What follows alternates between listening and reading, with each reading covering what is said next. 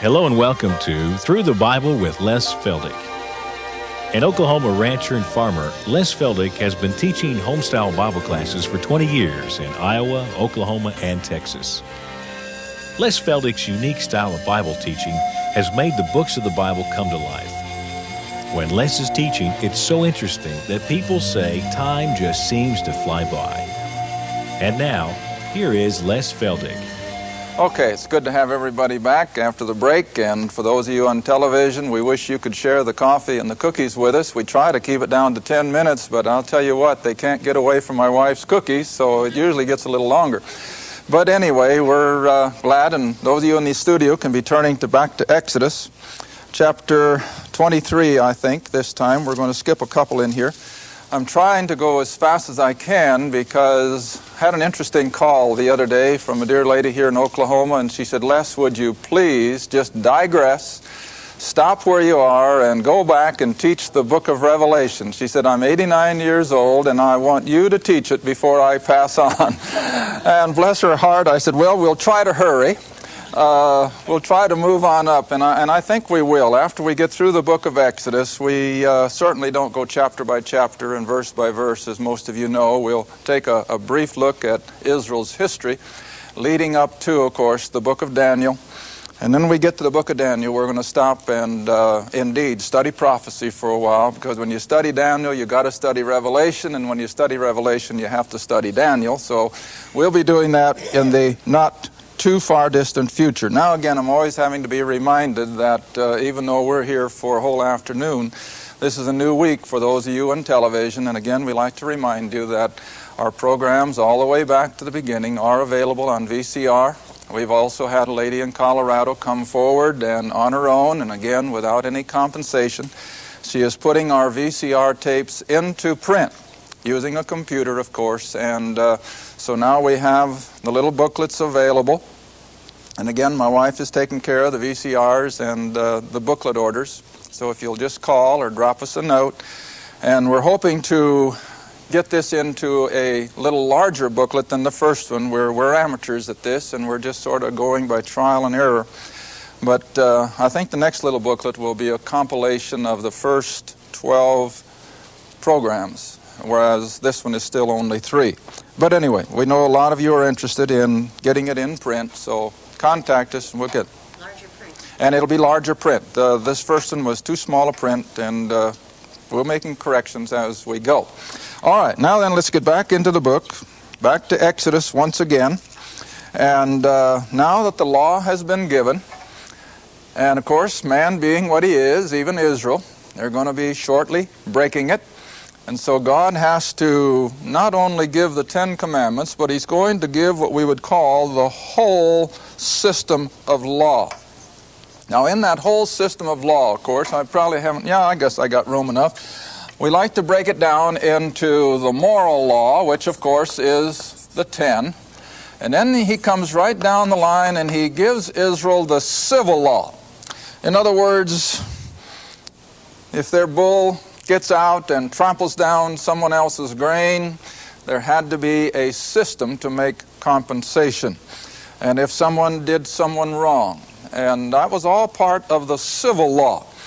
Then on top of that, in order to compensate for their breaking of the moral law, God gave them what I like to refer to as the ritual, or the system of worship, however you want to use the term, or the ecclesiastical part of the legal system, and that involved, of course, and I've already put a drawing on the board. That's why we're soon going to be studying the tabernacle and establishing the priesthood so that Israel would know exactly what to do under any set of circumstances. But before we get to the tabernacle, I'd like to have you stop in chapter 23. And the reason I want to have you stop here, we are all acquainted with the story of the 12 spies that go into the land of Canaan to spy out the land. And I imagine that 99 out of 100 casual Bible students, at least, do not understand that that was not part of God's plan at all. God intended for them to trust Him explicitly. After all, He had already brought them out of Egypt miraculously. He had brought them through the Red Sea. After all, what are some measly little Canaanites, even though they may have been 7, 8 feet tall? What are they with such a God? And so God's intention was that as soon as the tabernacle is completed, and like I said, we're going to be studying it, starting it, and I'm going to spend a lot of time on it, but I do want to teach the tabernacle because it is so beautiful in type. But as soon as the tabernacle will be ready, which will be in a year, God wants them to raise it up, and He's going to take them right straight north into the promised land. No delay with 12 spies or any such thing. Now, this is so clear now in Exodus chapter 23. Now, ordinarily, I don't like to read too much, but on the other hand, sometimes people have told me that as I read, they'll see things they never saw before. So we'll just trust that the Word will speak as I read it. Beginning with verse 20. Now, we may skim some of this. We may not just read everything word by word. And as I've always encouraged my classes, when you get home or sometime in the next few days, go back and indeed read these so that if I have skipped something, you can pick it up. Behold, verse 20, chapter 23, I send an angel. I always have to stop. Who's the angel in this case? Well, it's Jehovah Himself. Remember I pointed that out several weeks ago? That the angel of God, the angel of the Lord, is always God the Son. It's Jehovah. We picked that up in Genesis 46, where Jacob referred to him as the redeeming angel. Now, there's only one Redeemer in Scripture, and that's God the Son. It's Jehovah in the Old Testament, Christ in the New. So it's the same person now that is referred to here then as the angel. Behold, I send an angel before thee to keep thee in the way and to bring thee into the place which I have prepared. See, now this is Jehovah speaking, and He's going to lead them. Oh, let's see. Verse 23. Now, I'm going to skip a few of these just for sake of time. For mine angel shall go before thee and bring thee into the Amorites, the Hittites, the Perizzites, the Canaanites, the Hivites, the Jebusites. And God says, I will cut them off. Thou shalt not bow down to their gods. Verse 25. You shall serve the Lord your God. He shall bless thy bread, thy water. I will take sickness away from the midst of thee. Now then, verse 27, I will send my fear before thee and will destroy. Now keep the subject in mind here. Who's going to do the destroying? God is. He's not telling Israel they have to. God says, I will destroy all the people to whom thou shalt come. I will make all thy enemies to turn their backs and run before thee. Verse 29, I will not drive them out before thee in 1 year. In other words, this isn't going to happen all of a sudden, because otherwise Israel wouldn't be able to keep up with it. So I'll not drive them out in 1 year, lest the land become desolate. In other words, they wouldn't be able to keep on taking care of it. And the beasts of the field multiply against thee, but little by little I will drive them out from before thee, until thou be increased and inherit the land. And now look at verse 31, and remembering those of you who have been with me all the way since Genesis 1, here comes the promise given to Abraham of how much they would inherit. And remember, it was to be all the way from the river of Egypt to the Euphrates River on the east, northern Lebanon or Mount Hermon on the north, and the Red Sea on the south. That whole Middle East has been promised to the nation of Israel. And so he says, I will set thy bounds from the Red Sea even to the Sea of the Philistines, which of course would be the Mediterranean, from the desert, that is the Judean desert, I'm sure, to the river. Now, when the Bible says the river, what is it? Euphrates. That's the river in Scripture. For I will deliver the inhabitants of the land into your hand. Thou shalt drive them out before thee. Thou shalt make no covenant with them, that they not dwell in thy land, lest they make thee sin against me. Now, in line with that, I'd like to have you turn with me just for a second, and we'll look at it again in weeks to come. Go to Deuteronomy. Deuteronomy chapter 1, where where Moses is now, the book of Deuteronomy is a synopsis. It's just a repeat of everything. And so he is going back here at the book of Deuteronomy for from when they had first come away from Mount Sinai and were indeed ready to go, as we see here in Exodus, to go into the promised land. Verse 19 of Deuteronomy 1. Now Moses says, when we departed from Horeb, that is, of course, Mount Sinai, where they're going to be building this tabernacle, when we departed from Horeb, we went through all that great and terrible wilderness, which you saw by the way of the mountain of the Amorites, as the Lord our God commanded us, and we came to Kadesh Barnea. And I said unto you, verse 20, you are come to the mountain of the Amorites, which the Lord our God doth give unto us. Behold, the Lord thy God hath set the land before thee. Go up and possess it. Does he tell them to send in 12 spies? No. So whose idea was it? Well, it was the Israelites. See? They were the ones that backed off and weak in faith and forgetting all of the power that their God had manifested. They say, hey, we can't go in until we know what we're up against. And God condescended. See? But oh, don't you imagine those Jews must have wished those 12 had never gone in? Because it was because of their report that Israel got weak and got afraid and said, oh, we can't do it. And then, you know, the amazing thing, and we look at this from time to time, you get back to the book of Hebrews, we won't take time to look at it, but I think it's in Hebrews chapter 4, when Paul, by inspiration, is referring to those 40 years that they wasted in the wilderness.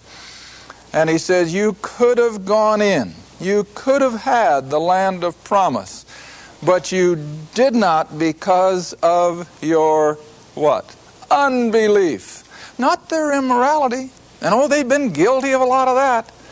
And it wasn't because of any other thing, but it was because of their unbelief. See? And oh, listen, that is so appropriate for us today. What's the matter with Christianity tonight? Unbelief. See? Unbelief. People just cannot break down and say, yeah, I believe what God says. But they got the intellectual world with all of their intelligence and with all of their education, poo-pooing the Scripture. And so what does man say? Well, now really, how can I believe this? That's unbelief, see? And this is what gets to the very heart of God. All right, back, if you will, now then, to Exodus. So God is preparing the nation of Israel. Remember now, we got several million strong. They're gathered around Mount Sinai. They have now been given the law, the 10. God has already begun to give them a certain amount of the civil law in these intervening chapters. And now he's getting ready to set up the ecclesiastical, or that part of the law which establishes their, what we would later call their temple worship. Now, of course, it's going to be a tabernacle. Now, who knows why this is called a tabernacle? What's the other word for tabernacle? Tent. See? And what is a tent? Well, it's temporary. When you live in a tent, you're not living in something substantial and permanent. You're living in something that you can pick up and move. Now, Paul also refers to our body as a what? As a tent, as a tabernacle. See? It's not here forever. It's temporary. And consequently, we have to tie all this together. All right, verse 1 now then of chapter 25. God has called Moses up again into the top of the mountain. And the fire and the thunder is taking place. And the Lord, verse 1 of chapter 25, spake unto Moses, saying, speak unto the children of Israel that they bring me an offering. Of every man that giveth it willingly, with his heart, ye shall take my offering. Now remember, what was the word? Willingly. Willingly. And this is the offering which you shall take from them. Gold, silver, brass, purple or blue, purple, and scarlet, and fine linen. Goat's hair. In other words, skins or whatever put together of goat's hair. Ram skins, dyed red.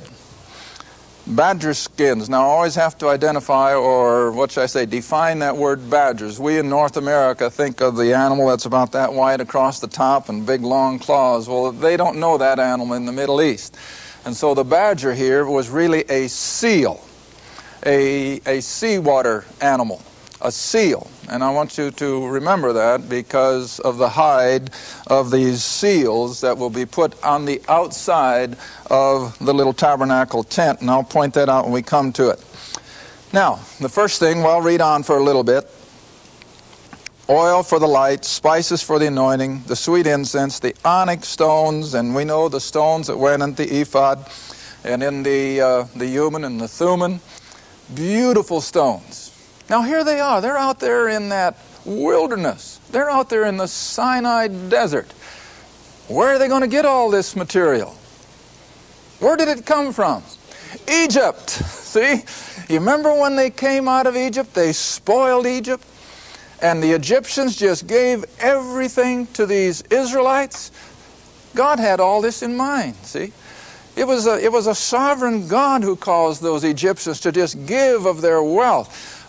Several years ago I read a book of ancient history, and there isn't an awful lot of written material back from other than the scriptures, but they are beginning to find a little on the papyrus and some of the hieroglyphics and so forth, that Egypt was indeed a complete shambles, economically, socially, militarily, and everything, by the time the Israelites had left. Well, here's the reason. Israel just simply took the wealth of Egypt, not because they took it by deceit or anything like that, but simply the sovereign God had laid it upon the Egyptians to just give them everything they had.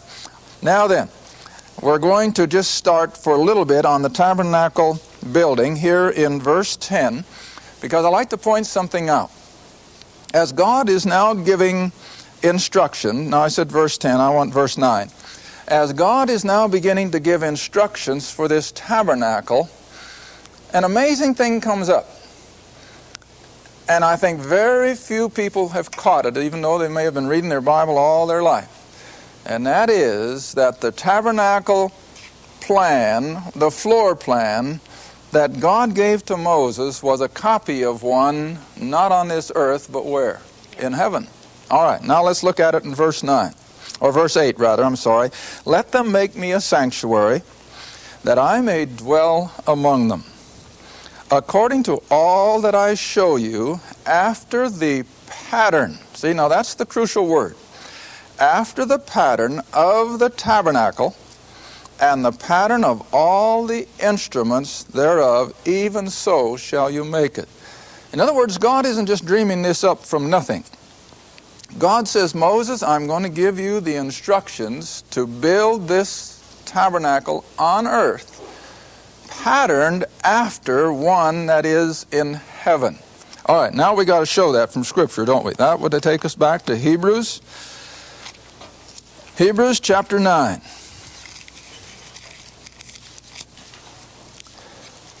Hebrews chapter 9. Now, we alluded to this several weeks ago, and I've had several requests to repeat it, so if we've got time in this half hour, we're going to try and do it. If not, we may just wait until the next program, because I don't like to get rushed in those final minute or two. But here in Hebrews chapter 9, you drop down to verse 11. Hebrews chapter 9, verse 11. Where Paul writes, but Christ being come a high priest of good things to come, by a greater and more perfect tabernacle. What's the next statement? Not made with hands. See? In other words, not something that was made like the tabernacle in the Sinai, not something that was made like Solomon's temple by men, but see, we're talking about a tabernacle that God has constructed, see? A tabernacle not made with hands, that is to say, not of this building. Now, if you've got a newer translation, maybe they've put it in the text. Otherwise, I hope you've got a marginal Bible that'll give you some help. That word building would have been better translated what? Creation. In other words, this, what Paul is referring to, not made with men's hands, is not on this earth, it's not on this creation, so it has to be where? In heaven. In heaven itself, into the very throne room.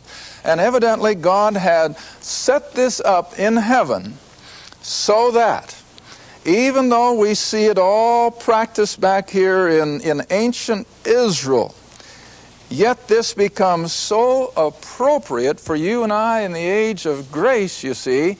And we'll be coming to all this in the next few lessons. But when that high priest went in and sprinkled the blood on the mercy seat, he came all the way through and sprinkled the blood on the mercy seat as the high priest of Israel.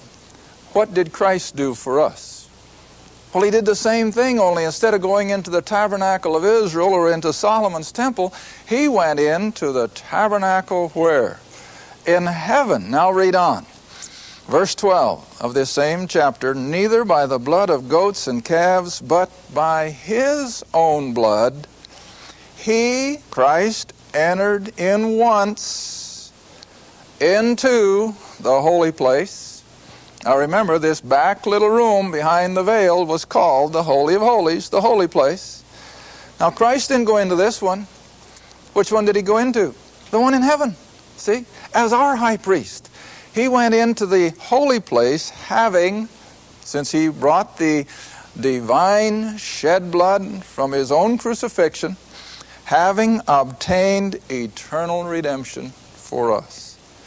Now you see why a study of the tabernacle then is so appropriate. Now a lot of people just think, oh, don't touch that. That's so old and dusty and there's just nothing in it. Hey, it's got everything in it for us, and we're going to be pointing that out. So now then, if you'll come back again to Exodus 25,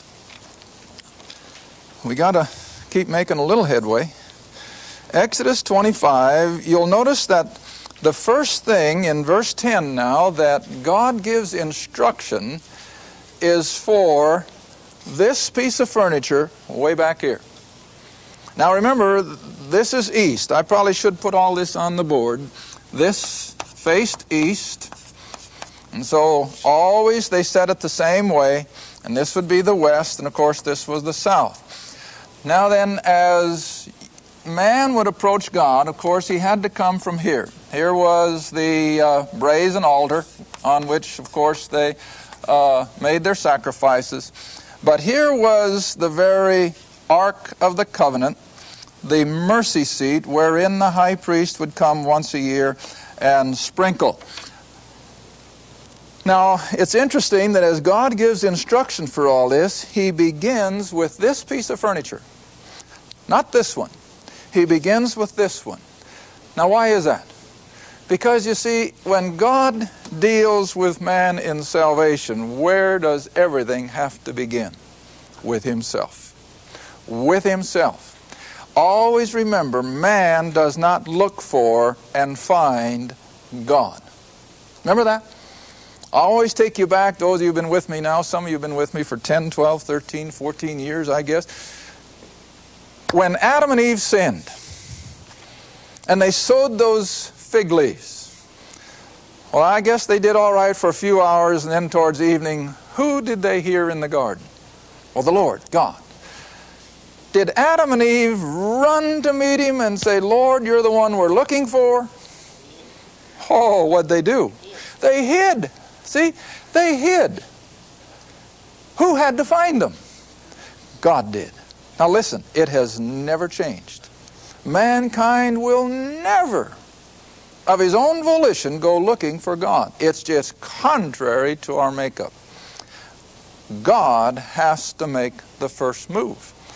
Now, that doesn't mean that God has simply forgotten some and has, according to what we call extreme Calvinism, has already picked out who he will save and who he won't. I do not agree with that one whit, because the work of the cross was sufficient for how many?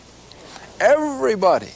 You remember a few weeks ago I used the illustration in John's Gospel chapter 10 of the door to the sheepfold? Does that door, or is that door located where it ostracizes some people? No. Remember where I said it was? Ground level. Yeah, I'm always glad when people can remember. It's on ground level. It's not beyond the reach of anybody. But nevertheless, it still has to begin with God. And so the first instruction for this tabernacle is going to start with this. the Ark of the Covenant. And then we move on through. Then we come on this side of the veil, and then the next furniture that is listed is the table of showbread. That's in verse 23. Thou shalt make a table of acacia wood. Now, acacia was a little shrub or a little tree that grew in the Sinai desert.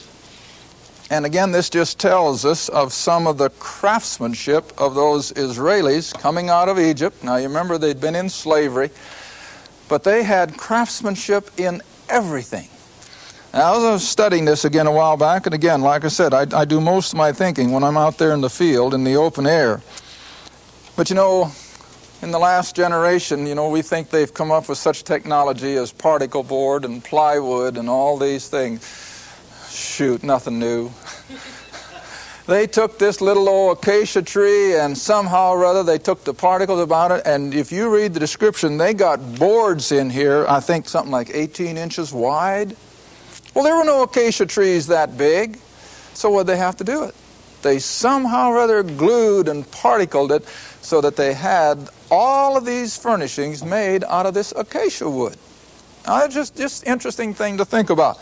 Well, anyway, then the table of showbread is next. Then it goes over to the golden candlestick, and God gives instructions on how to build that, and it's going to be all out of beaten gold. And then as you come on through, you'll see that he just gradually keeps moving in the instructions all the way out until he meets with mankind. Now then, I don't know how to do this in just a minute or two, but I want you to come all the way over now then, if you will, to chapter 30.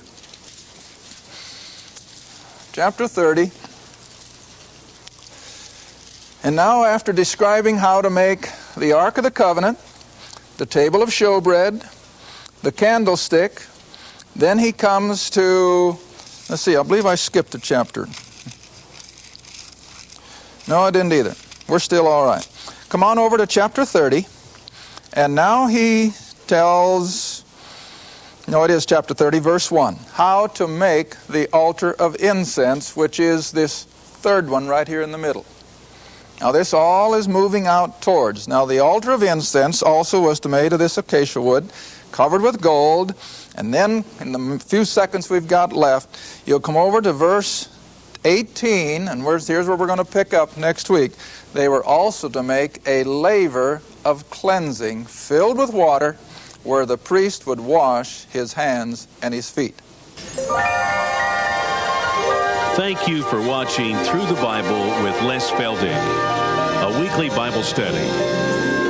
If you would like more information about the Les Feldick Ministries, a Bible study in your area, or about this program, write to Les Feldick Ministries, Route 1, Box 760, Kinta, Oklahoma, 74552.